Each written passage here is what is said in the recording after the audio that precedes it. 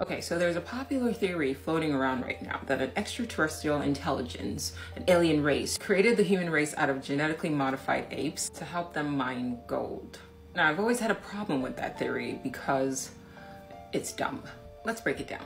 Any species technologically advanced enough to have mastered interstellar space travel would need an extraordinary source of energy in order to travel faster than the speed of light, assuming they don't come through like a wormhole or something, but that's another video.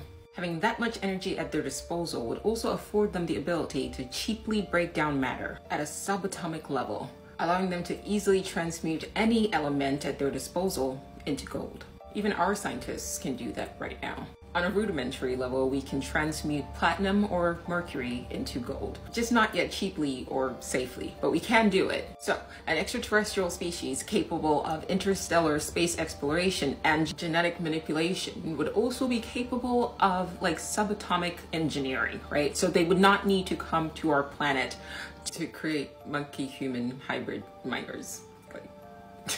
Now, let's just say these aliens do not have access to an infinite source of energy that's required for space exploration.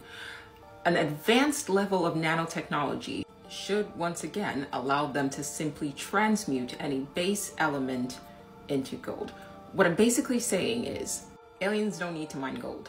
But okay, for the sake of argument, let's just say that these aliens are just super into mining gold. Why would they need to come here? There are literally millions of M-type asteroids or metallic asteroids that are strewn across our galaxy. In fact, NASA plans on mining one such asteroid. It's called Psyche, and it's located between Mars and Jupiter. Now, Psyche is valued at $10,000 quadrillion.